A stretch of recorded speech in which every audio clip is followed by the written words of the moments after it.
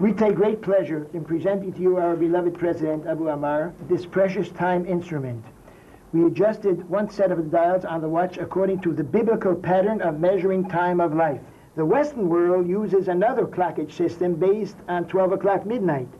But we, the Palestinians, Jewish and Muslims, use the one based on the day beginning after the sun sets. We hope and pray that this sacred watch will benefit the Palestinian people, led by its noble leader, President Abu Amar, by enabling them to conform with King Solomon's prudent analysis of time in Ecclesiastes 3. May we all be worthy of witnessing the Messianic era, a paradise for the human race on earth in our time, inshallah. Thank you. I do know. Mr. President, can I ask you 3 questions about your relation with Rabbi Hirsh? Very old relation. We can say that more than 20 years ago. You appreciate him? Yes, and I am very happy to have. I am very proud to have this relation with him.